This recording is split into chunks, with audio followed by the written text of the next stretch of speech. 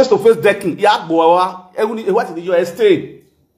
If you come to face-to-face decking, you get boa, what is the measure stay? You understand? Anything, would you fine, normal level, but you may want. You may want to say, Mama cho at all.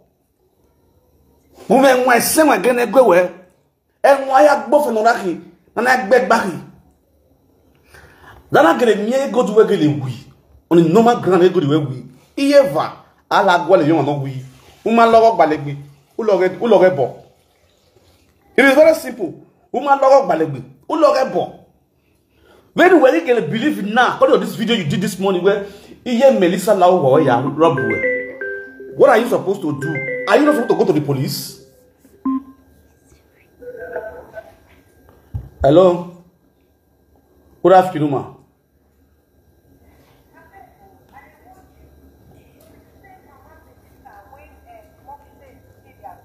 Then you talk to for. Not be that same person with that. Yes, Nashi. Even I watched one video when him and his wife and the kids they go restaurant. Even that small boy that in last born called he say, Mama Melissa, I don't like you no more. Yes. Bring my mother's gold. Yeah. What did they play? I don't understand. What did they play? And you need to watch us. You need to understand. Hey, I beg here. And you don't know what they talk. Because you let the go they saw the woman. I said the woman can't see their go. But now, the conversation when you they play now. If they apologize to the woman, say not waiting we talk. I don't get it. Yes, now. I never plan finish. Me I hear the plan they go. I never hear anything. Social media. Man, too many for this social media. What? Hey. Domo. What? What we I greet you, my brother. Yeah. Okay. I know you're there. Don't get. Is that what you want? If you want me, I'm bad now. Yeah, back me. What do go general? And more than in Bella, Germany, yeah, quiet, I'm bowling at Berger. I am more than in Bella, or you make a not John. Oh, you may not John, Maggie, you might take cocaine or toge. Yeah. At 20 gram. Yeah, I think I'll go, you know, because more done. More done, he said, this one child. At this one, eh? Non riadio ma ni adoragua. No rumani ya fe. Ije me ya tinha mo emi no je. Ha. Ya tinha mo. Awa bone gbe ma o tinha ro mi ani na we. Me watch you wa we on se no la ma wa. Wa on that place. Awa bone gbe ma oko. E di mo fe go now. Awa bone gbe ma oko. The same obo na wo ha me yan gije Melissa. All the rub you win. Now, you ain't here, but I will put the mouth or ye tiane. What are you, honey? Hey, God. And now, 1 year, almost 3 years. Then here we are to 1 year. And then here we are bagging here, yeah, we pa. What will I use it for? God forbid, Batson. When you said that you are on my bit, I'm around. Let me take you to Kurana, your muscle,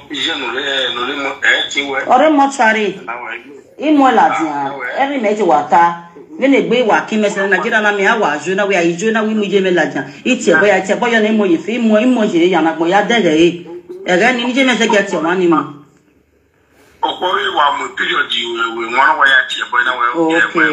Okay. Well, I accuse you, Masha. What the police were boss here because where? Well, my way, they man, I accuse him now. It can't be a balia. I'm not going to be here. Yeah. Oh, grandpa. Don't live out in Nigeria. Don't live out going anywhere. If I buy more, you can't win, huh? Yeah. That's great. If I was there, if I more, you can't win, and where are you? I mess and I give on. But while I will ask me whether I may walk in the when I by me, when no work by me, when no carry saving as you more, if it's you. It must, if it's you, where domu, who say I am a wow, say me in the joy, or say good day, or wow, domu. Oh, pata. Uye pere. Uye sake. We return now when on the level, I don't lock bomb. No, don't let it go. New York when the kid movie. New York or you, New Year, the go. No, level, all Lamu anyway. I'm moving more Batman and no one go.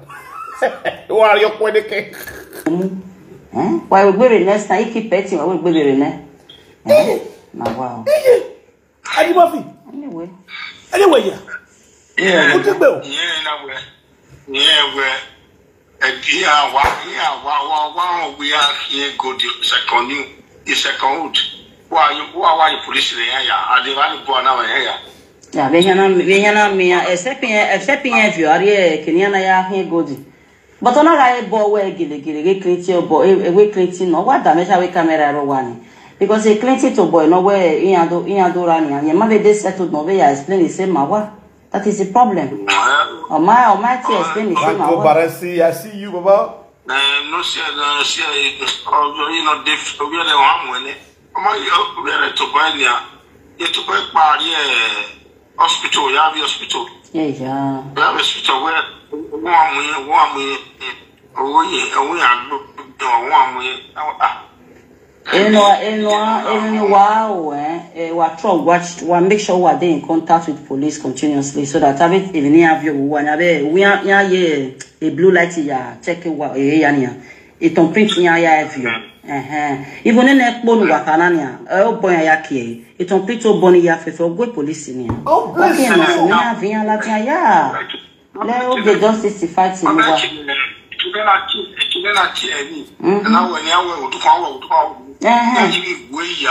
okay. When I where was it be? Was it be? And here you next and I wish you go well, in case any for copy very only I will bury or at any time. Or how I back I quite no we were one in here. Or I don't know we take Kukobi Bogo one in Sefi. Insurance pay. So we are telling you I wish you. Only I wish you. We mark out the Mau, they are. Because I imagine what I do right now.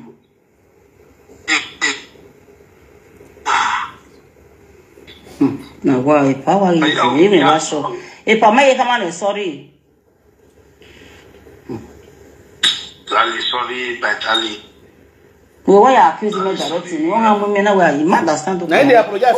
With Medora. Sorry, my darling.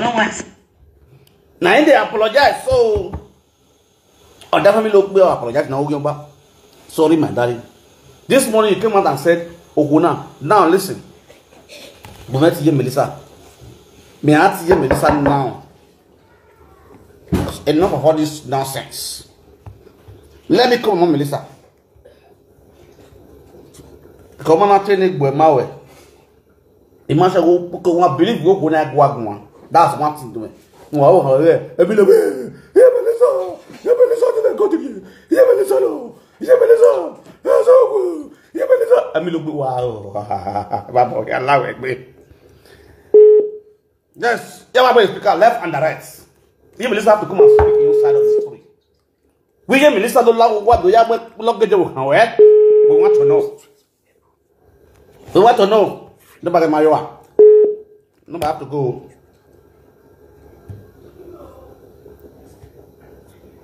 Let me dial it again. You can't the message again. You get the red line.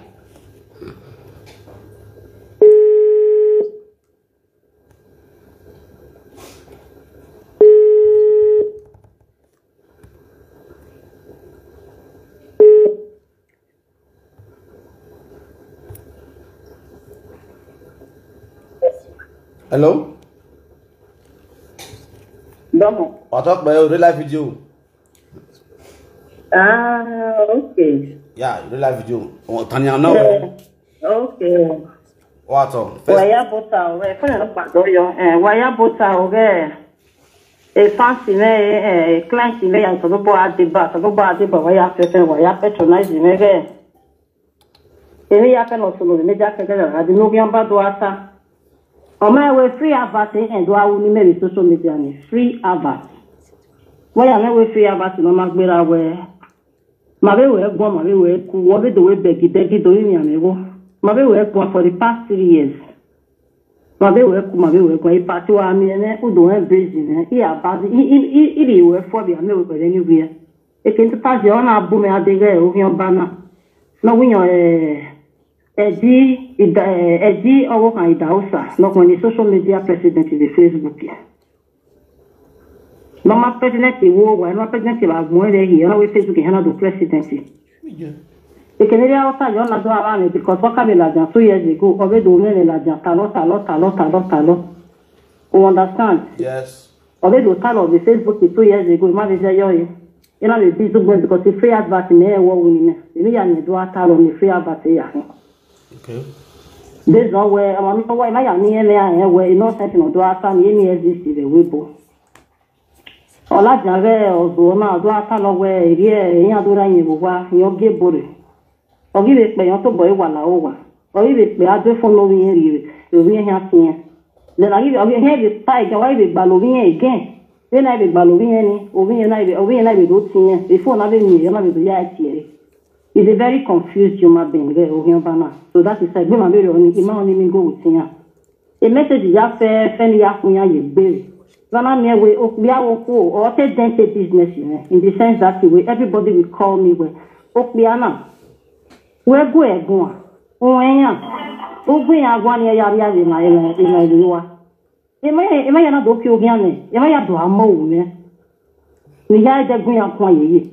Ni agunya we birthday go imana bi ogunya ni e keke ni ajogunya imaya ye mu camera da no push we me ma no like we camera we oni wo ma ama wo wa ba be oni o understand na so ya so gunya ye mu camera da me ma ya ni me ya do no me we la wo iya na we gunya ko ni ya mu ni o maria e igu gunya go anyi o ya ye ho so you do me what o mo me ni ya be tan e na mi a message ni ya le send ego e umewa umio ni ya tamia go imagi gwa ni ya bebe ni akin ogun ya so e ya ko ni ya yegbere egbe ma ya ofin ya na gwa lo wo obi e go sawa ni le wetin da be kun ya yegbere no ni le ya kun ya yegbere ya bebe ya na anu do kun ya ma no kun ya yegbere o do ra ya ma da tan wera so ji ya ma dera ya to o se ya na mo ri ba mo no kun ya yegbere ma dera ya to ja Obi ai no kia no tamo ga ro ye obi me oi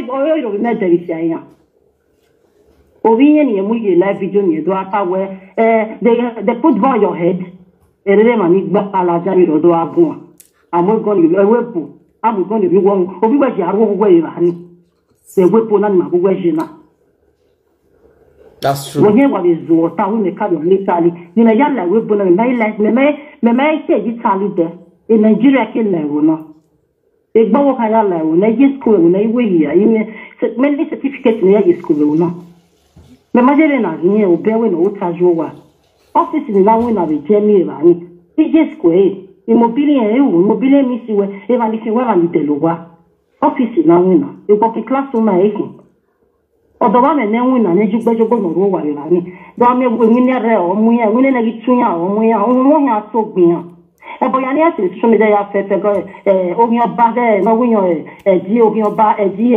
idausa di idausa ogo kan me so me da ri ufa ohun mo ya fe ni ete ko na me ja ohun agbe mo fi gbejo wa yi because why amana uko ni e ke mo bo de do ke jo do bu kedera de mo ke do bu kedera de mo mi mo o wa ni mi o ma pari ari do bu o bo e gba ku ati mo fi te mo ki ari Nigeria ogun yen bi de happy go ina wa ge do atebe gun ni de happy go bai mo se gbodiwe na da te gun ni de happy go ogun ya ya we election no tewe he o ti we election na ti we me go what you no support you ogun yin mama me fin too much money la ye pero ida ke kire na because e mo ka be ti me bi ara ki mo ka be ti le ni imulo ma ina we ire ki nya pe so o ki ya le di vo me when do you go near where ni here in Nigeria and that's 200 euro 200,000 na no huama o me de se wa ki mo le la tin abo ta we eri me ni ye me o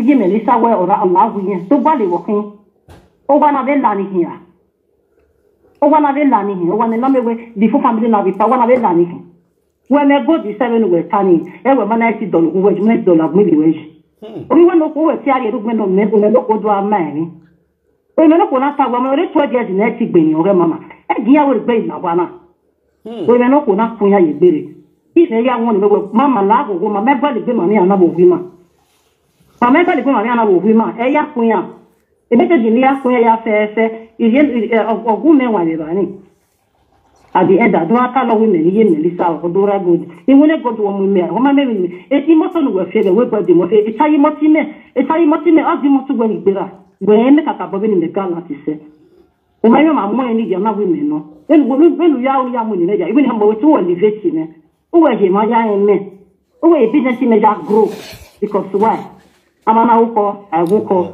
ma understand yesi waro go me ege ya wa agori pa no do atari media e ja se wo no ede no pa o kun wo ga o ijo wo kun gwe wo ga o be Spain wo ga o be Spain jo wo akuna iri ro wodo iri no pa imunu bi mo wa mo ngadi mo ma ni mo ko no we a wo me bi ta kun me gwa di mo fia okay e gbo kun we a we je gbe o fi me Don't figure out toast way. Ime wori wa o wa ma no lenu wa. O ma no lenu wa e wa gba lo ke me wori wa o wa. Obia shago no mu jogwa. Iju wa ga gbele ewe bo. We say ake deport mami papa mami kuleri ade wa. O lokun. O wa do agba le ke wa be je. When one body must be a quite able if you are just a boy, you are dead you because of my own very book. I'm not saying that I give away social media. You are gear way, and I even make a gear way because I may have social media. I may have your back where get your back when you understand. We understand, Uji.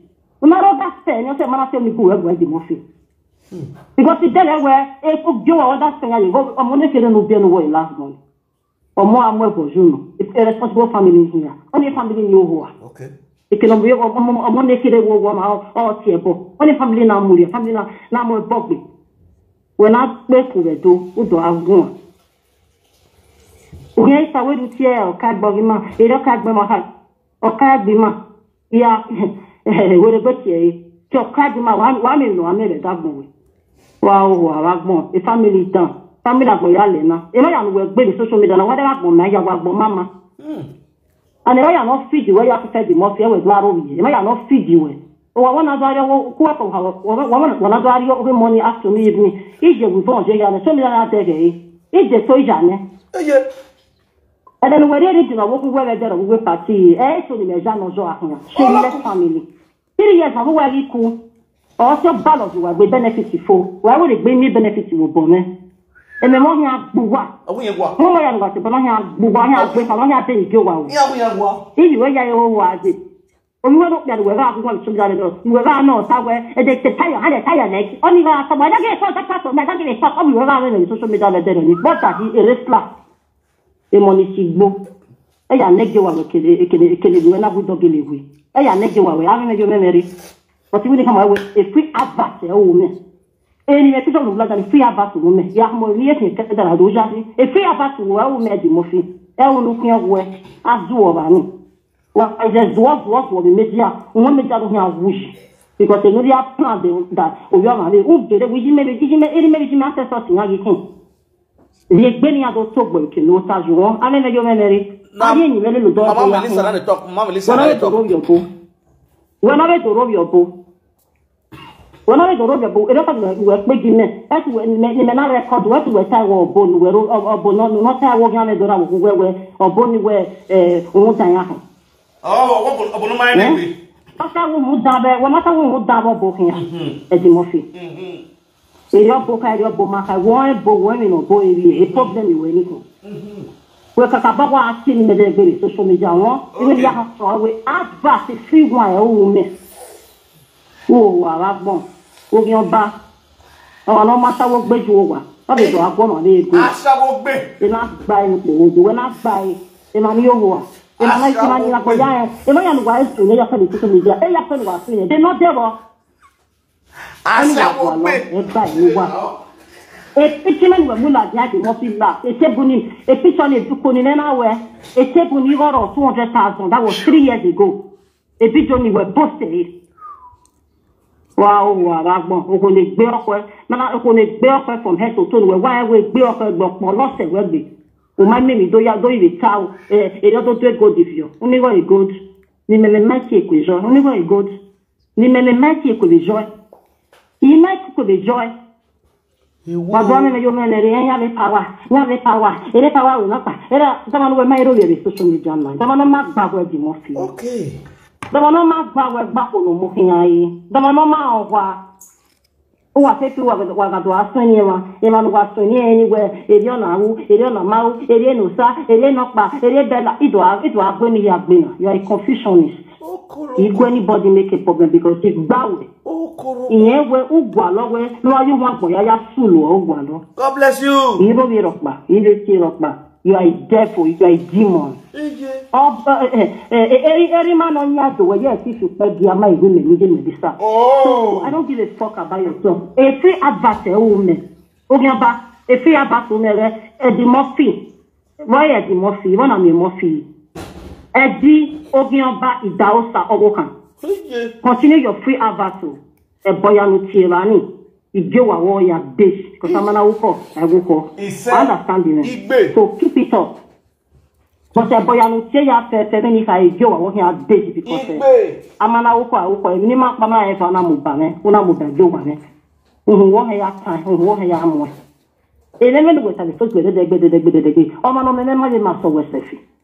Easy men not borrow more than 20 half of the GRO. If you beg your very well, let it sit in. If you beg here, it will not pass. It will not pass. Who you may have to wear more Dimorphy. So one of you beg the dead. Obiere Eko will rest in peace with almost 80 years old. Udwa more not Kenny. Unuwa no keke ni kweke ekito gbenu muhiani. Odwa rubbish huwa be hiwa. Rubbish huwa be hiwa be Facebook. Wabo fiakole le generation we wa gbe o magmo. Ogion ba. E mani dame yo we me ko be blame anyway am believe you so here she blame me rock because not believe we were already Murphy. Because a rubbish say we boajina. Obi when am Moses sit down we fa ni no bi when am Moses sit down obi when your mama are hospital no ya rest ama be take care of her no you like to do die and the most ala dora wo we say na on west when we like do that police abu yekinya no keka they like ba west we wona na me go we ayo we unnecessary to me jana media. God bless you. When you go your banana go because Yama de relevant because if we about to now make I think we didn't have to continue, but it do very well. I just have to say one or two words because in here way if I be my understand man say do I take it time on my yagugwa. If I be my we beg ya survive. I'm not begging I'm not yoga yami na hone I survive. I'm not yoga yami na hone I live. God bless you. If I pay €400 every month. Okay, I do yari lai. I was no ma kugbe. I do finero. I no gere. I be jigo niya. Eya ya survive. Effecti mi ese mo ere yani. Effecti dossier igo yana ti ebe baba. Effecti me mu ye Facebook neni. Effecti gume de go almost €4,000. Le page me mani.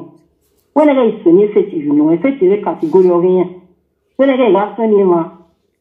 Eni mani eso ni eni e oni e ja se meta ma be ni ja agbe na. But me wisdom ai na yen. Exactly, that's faithful. I'm not like them. I'm not so long that I don't know. For over 2 months, okay, and I'm not going to joy because you guys were yes, I send my room, now yes, you wait stage, you my baby only. You are not back by your door. Just imagine, and then my when you have one, if you're the good thing, it will not mamma. My boy for the past 3 years. In my life, for the past 3 years. When you make kawe, uri ni mele lu do boya kan, wo be do ti ebo no bo. You record any go menwa. You forward the every customer ni be ho, ni be go every day ni so no ba we bless you. Me aye hin adam yo wo be atebo no bo. Mo ba ni aye wi, wo ba ni le boy wi, e bo ni wa wo he ya dish. Awu ye wo. Because someone na wo kwa wo ko. Asasa na me we o hin ba we. Ogia bawe umweni mele le ya ke mana ok mama e ka be nu accuse me. Imakobe reason we wanted because I move very morion. And if you worry morion, I'm not interested in your life or in your family's life. So let me go up push here. Wame we each travel we ask okay mana ya delu wa boluwa. Iya inspect here. Then I want me we believe you travel. The whole me. Wale mwe. Mwaka le rubbish me jai wa hiwe wa die no se na ke wo ma se ni awo se aseneji. Saliva ni opologbe. God forbid bad thing. So I say baba. I agree to you what off we.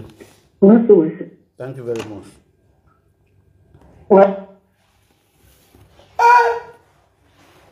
Ekitogbe. Edi we bu ne. It's okay. It's okay no, do that we ho.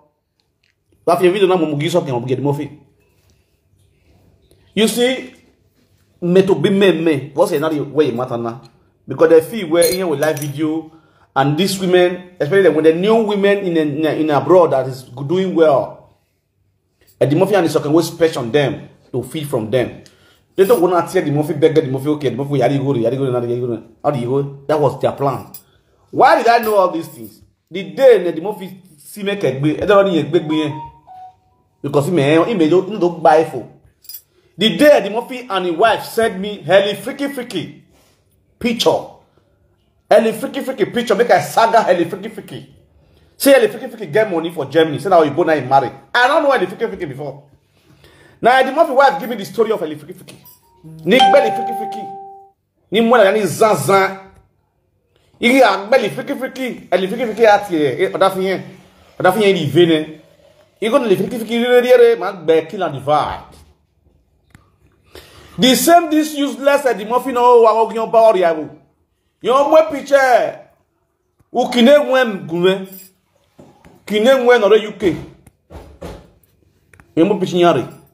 Na vio boni ya woto. Iga u kine wen go. Yeah, what bear or what the other or what should have our conference said, really? That was what happened.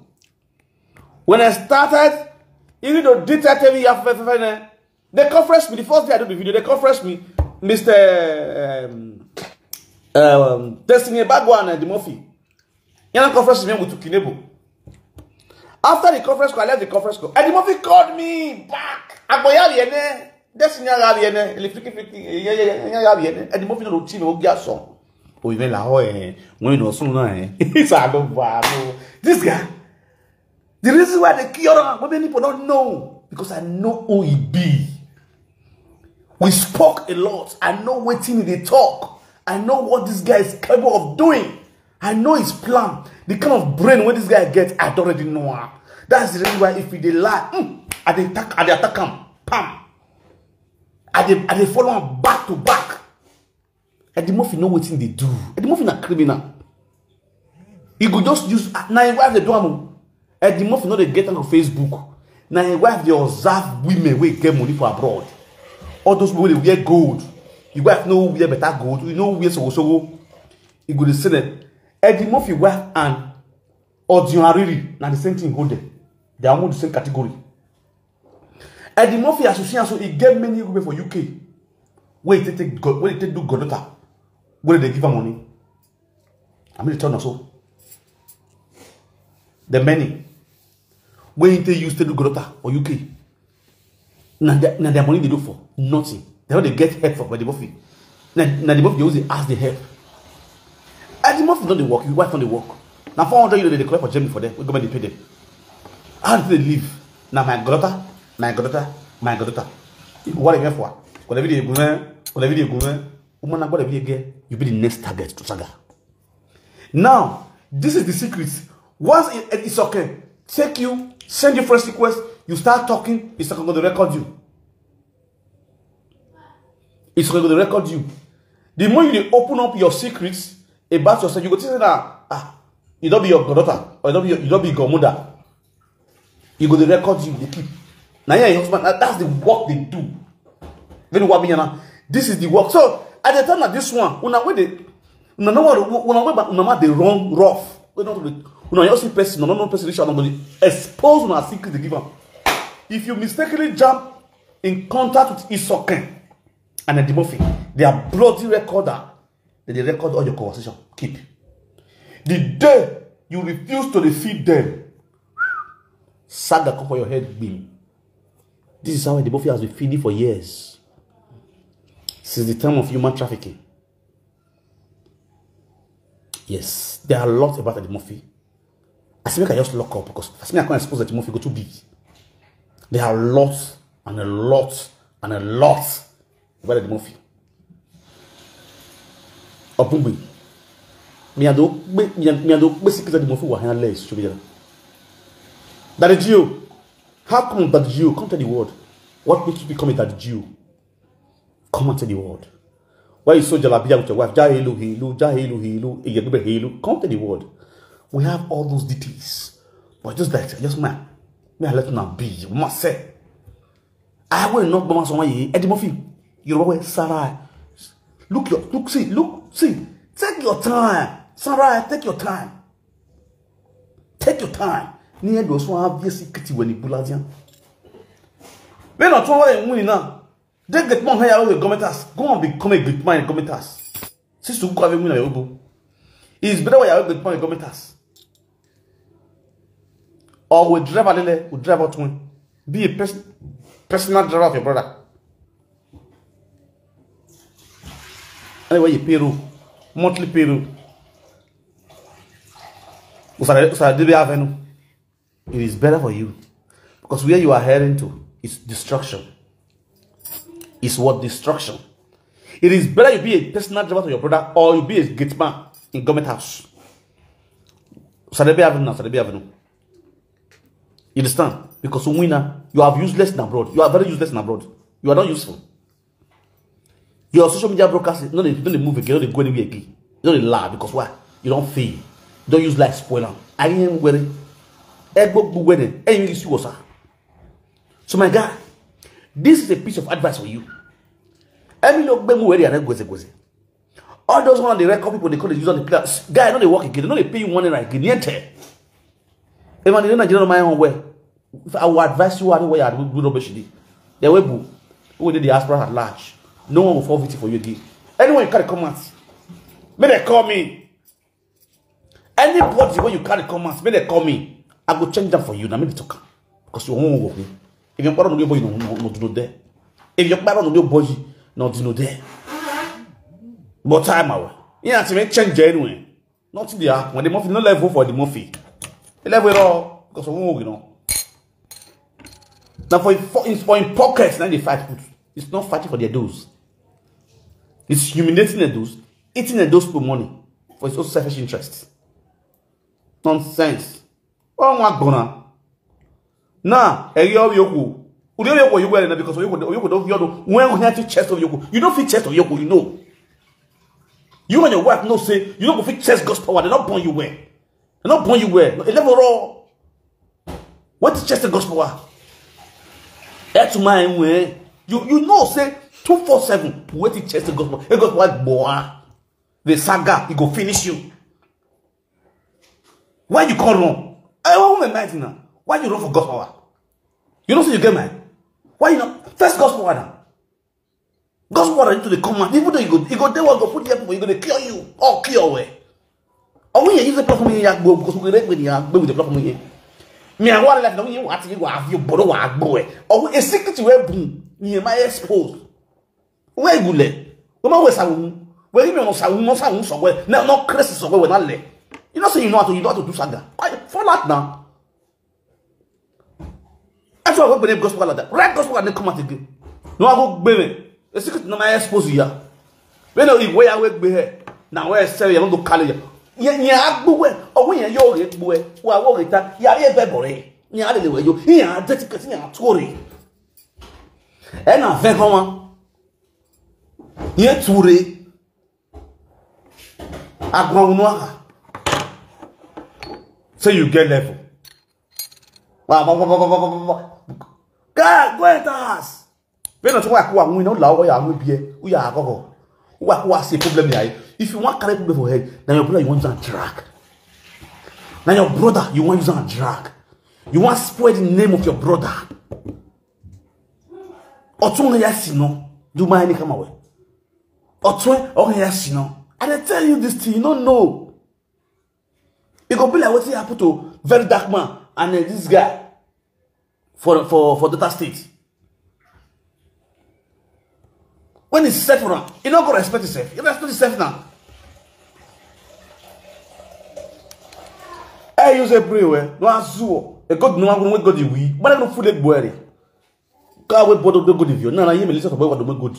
You see, I got him out. If I talk to him for this video, we want to take my word. Eddie Murphy God no loss.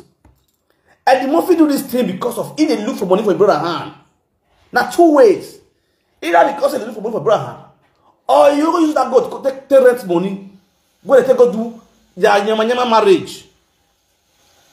Mr. Jolov, God bless you. Their nyama marriage what they go do for a doggy. That's two ways it be. Either I got the we go near marriage, a luxury marriage. When my dad get Murphy marriage, I Murphy moved there and go like a bodyguard in the Nugi. Nigga buy we because you go there borrow, I might pay back. We never talk about that one. That one they come on a very good day. Don't play. Hey, are you boy, yo? You understand? I'm not going to Murphy. Eddie Murphy, I go to borrow go Mugenugi. No marriage. He shock you, Abi. He go shock you. As I'm going to boss the code. Don't play. I get shock you, eh? So, una way be she get mothers, she get sisters, eh? Una way see the one of his zeye wo. Any zeye ni me nwa. One of zeye no me respect Nick Bay. Who know where he or she is coming from. Stay away from Eddie Murphy. Eddie Murphy is a bad egg. If he bust everywhere with the smell. A con on who Eddie Murphy. Eddie Murphy and his shockami look big. A con on igbe ago gbe. Ekito gbe. Eshi wawa. Ogo gbe. No, only eshi wawa. A special dog, you know. A special dog, you gbe. A con on wia. Or tota to wia. Or atu mudia o wia. Or here to wia. E kiri sokari no to wia. E wana koku wana fiduwa. E wadwa because why here we are using problem will arise. Problem will come out. Here we are using what okay where you are one soon when they will. What we get that here. A good man we go the we. This one alone has proving that your God did not miss. No, yeah, when the more people had they heartless here. Their God not lost. The two of them came out categorically to be crying, acting drama. God did not win.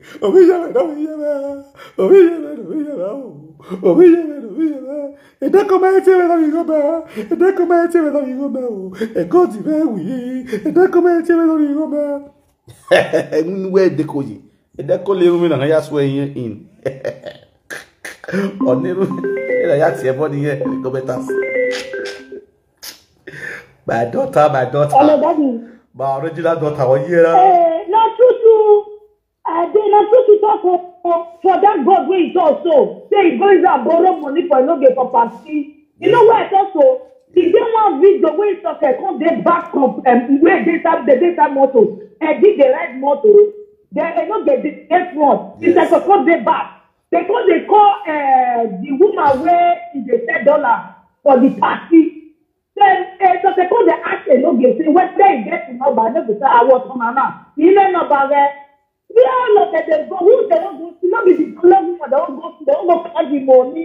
Then they send that to Aero. They say it's okay. That is not I go pay that video give you. Because the when they talk about the money, how much? That your brain and the truth. Because that video go tell a man analyze that. So it's a call one lady say abeg that move away $10 for party whether they get the number. What because they say make you send her the number. Say that they go in place. What is the one go to for there? Where they not get do marriage? What is the concern is okay? Concern the marriage the money. What is concern the money? Not be the mama know that we say no gay. Now they get the money. Get to where they talk so that shoot the sense that they come out so. I don't get to buy my song there. I can't wait for the sound out. Even when. Baby, thank you. It's not picking even when this whole saga starts, when the movie they cry for live video, when the movie they cry for live video, it no get the live video with his wife. His wife, I know his wife talk say, call the the movie say, because they don't say, the movie say this is good. It don't call the laugh. Oh, I watched that video. Enogi was just laughing because he know everything, you know what's in the, you know the plans. Enogi was laughing. Enogi know the plan, he know everything. Enogi, another bad guy with that one. He know everything, call the laugh. It was a plan game. Now, money they go use and borrow for Enogi luxury marriage. I just make a lock up, me and say, you see, since I just lock up, I see how the thing go. Here, you go there, mommy go. You know, give with luxury marriage. Don't play. Eddie Murphy, what Eddie Murphy cannot do does not exist. One of big Billy Eddie Murphy, you are your own. He go shock them. As I talk now, so he go shock them. Not be anything. I know everything. Just make a lock up. Just where Okoni have go borrow Okoni. Man don't drag on that. Oh, I go the borrow you. Man, understand? Well, now I forget on it. You see what they pay me, see? Anyhow you do, you borrow money, you don't borrow money. Now you're good, now you're own. Hey, yes, you know, not to target. Hey, yes, you know, not. Hey, Bama, okay. Not they like this person. You not good. Hey, man. You not good. If you need money from your siblings, go meet them, ask them. Yeah, when you even diangbi. Hey, Deco is too greedy. Election are the my guy go. They're too greedy. It's very bad. Yeah, don't want to man. The Murphy man said, "We don't. No. The Murphy will beg it. The Murphy will beg it. When we now, we beg. We did big war. We are in Nigeria. Fi boss. He want to go to Yamu. Boss. Yamu boss. We do Yamu now. So man get team na we bu. What the drive boss? We have 5,000 winner with there. So you are here back. Oh, waro. You are here. Can you not be able to be so big yiki? Huh? Go the drive boss. Not be lie. Oh, I feel boss with the mama say. We are the skin well and skin na feel boss in. A position on him we have. The government has it. Go and be a boss driver to the federal government of Nigeria. Be a personal boss. Boss in that. No, for the Murphy, why? But when I drive the deco will be better because when I drive a deco than a personal driver, in motor vehicle and deco can fit AC tax. Even you are away. So far, they can deco that you are away. But how much of you know bug back? No matter where the deputy about law. The Murphy, we are here respected man. So my deputy personal driver. Where's the drive? Maybe what Abuja was the drive. Why so soon? Can you really select me? You want a live video? Who's what with what? What is now? Whom you are going to there? We live video here. Yes, this is Eddie Murphy, Edwin Dawson, the social media president, the deputy governor of Edo State. I'm on my way to the Abuja now. You understand? Don't be loud. It's the truth. So, Eddie Murphy, when you go to work here, 2 years, mommy go. So, stop this your nuisance. You can't warn you 4 days ago, 3 days ago, now Eddie Murphy. The man don't hear about when. Now, I'm not here about but it not such to constitute with social media. Or you might ask Robbie because women, why? Seriously, you lack of wisdom. The man, you know, beware. They not beware. They don't be man you whether I don't know. You are so dull, so deaf and dumb. What's Zua? Oh God, we tell about me, oh, sorry. The Murphy a good man. We tell about me, better not get rid of that. The Murphy no ya Zua, Emma. What's an answer about me?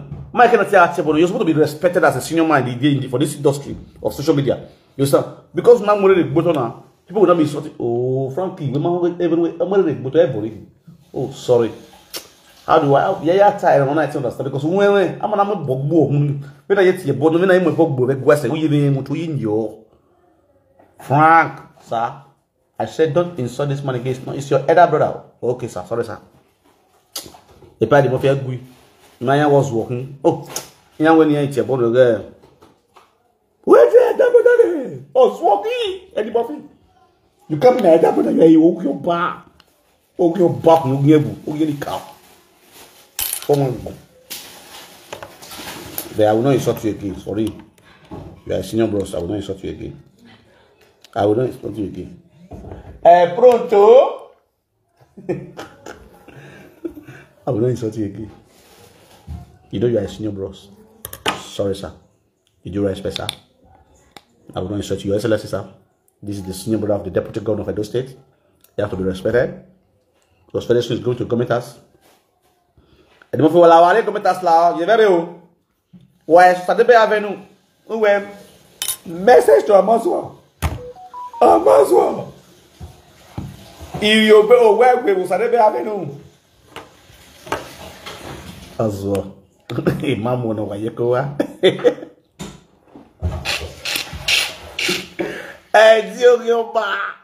We no marry you.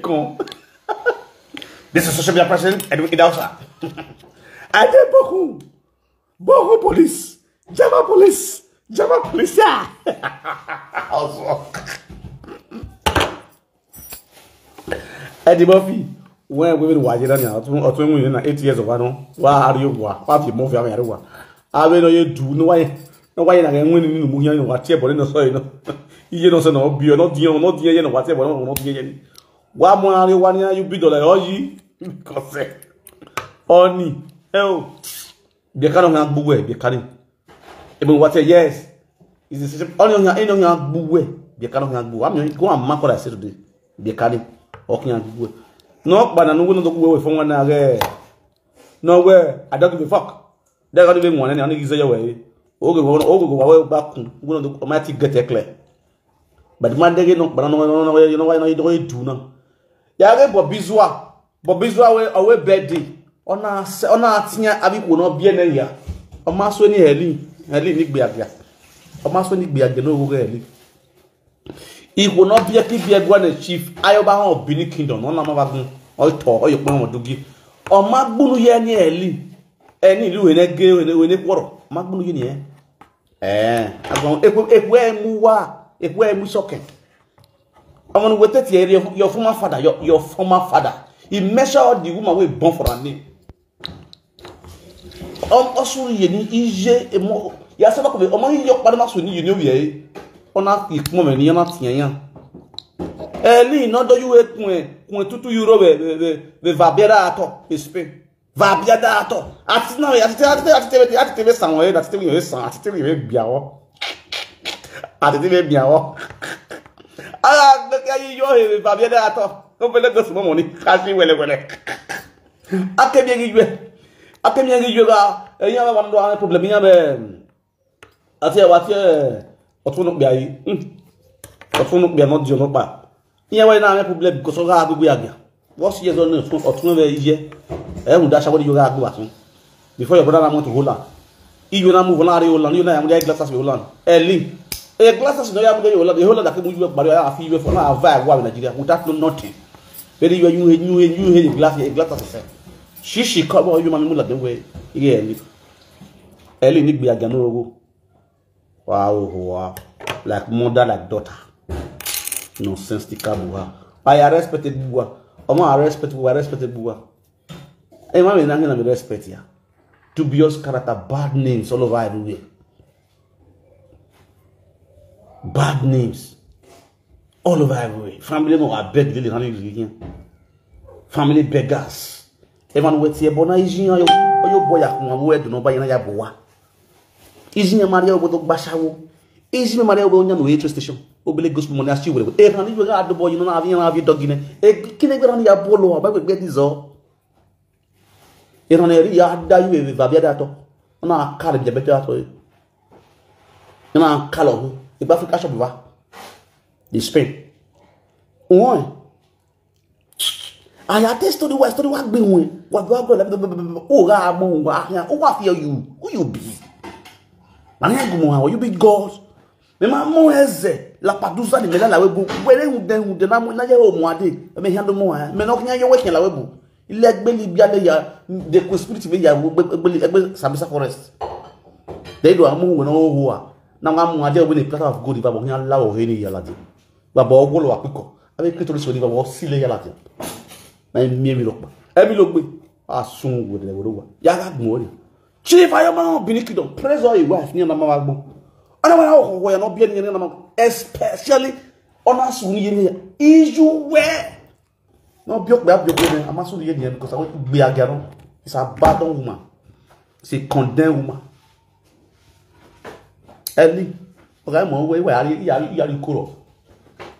Nonsense. Because of modern obie. Why? Because of modern. Like mother, like daughter. Really you zua or guizwaro. It we do zua some obie. Useless. Emo ya be zua bie ya nyumba wa. None of them insult their fathers. They all respect their fathers. Aye ni alo there. Una yira ya ke page. You chana na me we. Una yira mo ta page. At the end where's the page? You chana na me we. Wasu. Nonsense. But bizona aheni we do no buy oriri gbe ko. But bizona ye ni load. But bizona we have boy but bizona working. People will clear for you. Una mo bizona mo ade so no do mess up in the media. Kuweke ayemi odo. Wa go wa gbe mu ba bo fie ko mi le luwa. Awon jebo. Nonsense people. I'm going to leave you guys now. And the Murphy look here. He carry a vaccine one. He never my guy. We're not trying to win the election now. Laowa. Before this election, I advise you. You take that one. Never in the election, what now? Don't do saga with anybody. Always talk about your brother's election. Beg people to help you to support your brother on this election that is coming now. Fine. Ugeleli. Or feel way or win that you can misbehave. We don't win now on that danger. This is the most dangerous situation of when you need to be very careful what you do, because if not, they will use it to rob your brother. Now that he has won now, he's not going to take a mantle of Edo State now, the second in command in Benin. If you don't know, you should know now. He's going to take that mantle of the second in command in Benin. So whatever you do now might jeopardize the career of your brother. If you don't know. What's the media? Social media president. Nobody. No Jupiter. Nobody. Nonsense, people. Go and work on yourself, bro. Don't play. Hey, are you a boy or else you're going to learn. And you go learn this time, you go learn the hard way. And you go still collect with two. You tell you what. Let me leave you guys now. Greet you all with better start. See what this is Frank Victor, the man, one of the universe. This social media. Gospel, why will you? You go to you go to your boy. You go talk, man. Hello. I think so. You will do what? I hear the voice. So much. Baba, wait, this man. I must greet you. Now we won't want you. Me, I don't go because money want you. I want you. Umani no kumeni ya wanyo. Gospel, magale je gospel. O wewe bede vitali mali je gume. Gospel. Yeah. You see what I'm getting with? Wewe bede vitali mali go gume ya gume. Go blame me. I can't wear the end. You know when that. You know when this is starting. I want you. Okay. When that come when I wear the actually. I can't wear that. Can't wear the end. I mean, for any issue. No shaking. Oh yeah. Amma you be. Oh no, uharo ware. Kuna we metori kama when I wear the actually. Me ga rete na let me go Roma. Ma we are be Roma. Ma we about live video Roma. Let me go Roma we are to. Na me you for do live video. Yes na you. I forgot picking for airport. Airport mark work, but the muffin so what?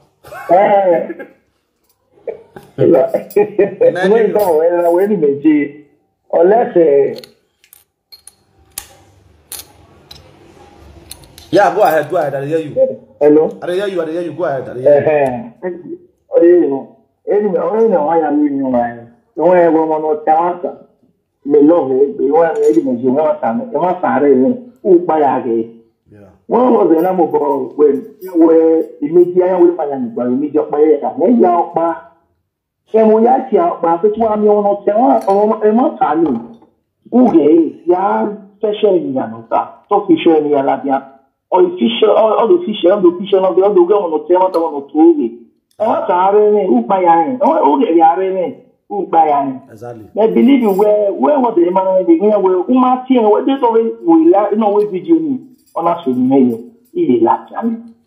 If you don't know who laughed, I'm not swimming, I'm not swimming. I bet one, everybody will need that, everybody will do the one. On the last video, no, away enemies, now we're on our way to my boy, yet, our war. You are young, me. One of family, yes, my boy, yet. Enemies, one, you want to watch this struggle working. O call, now. Okotonia de Terry, right for Yatamo America, they live in Nigeria. When Lucky was the governor, Polosa, never would you will contact the governor there with the Lucky. Yes, the president is pilot. He can't like governor house, Lord. I mean, many name when I leave.